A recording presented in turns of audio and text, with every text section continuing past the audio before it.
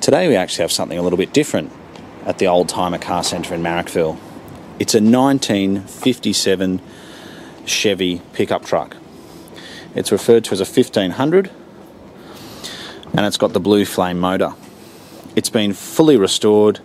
It's in amazing condition. It'd be perfect for advertising or even if you want to use it as a utility vehicle. It drives absolutely perfectly. It starts first time every time. There's a whole lot of spare parts in that box there. The hood lining's been done. You can see the seats have been done. We will have a look at the engine at the end of the video as well, because I think that needs to be seen to be believed. Isn't it cool how when you turn corners you put the hand out? It does have indicators as well, which have been put on it later, and you can see the lights on the flatbed tray.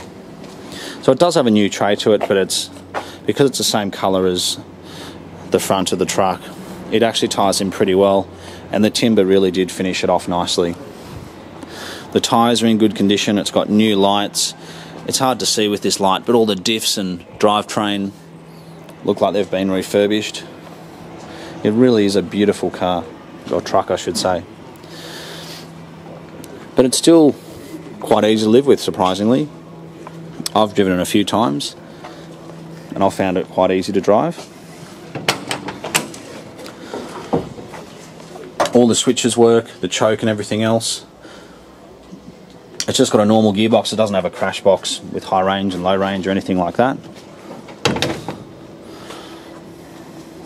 And if you're looking for something a little bit different, and as I said, something to advertise your business, you can't go past something like this. We've seen a few getting around, but we think this is certainly the best we've seen.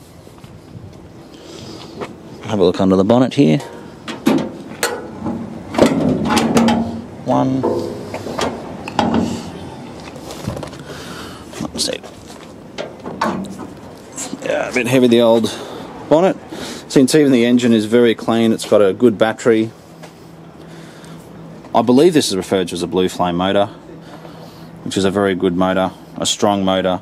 You can see it's certainly stood the test of time. But it runs very, very well. It's got looks like a new exhaust system. And as I was saying, if you want something which you can drive, every week, or start it and move it outside your business every day, whatever, it does that with ease. Or if you want something just for advertising, you just want to park it for a long period of time, that's fine as well. There's no rust in it whatsoever. And with these old trucks, even if you park them for 6 months or 12 months, you'll find they'll probably just turn over with a battery pack or something like that. But it's very, very good. Someone has spent a lot of money on this car. I believe they've spent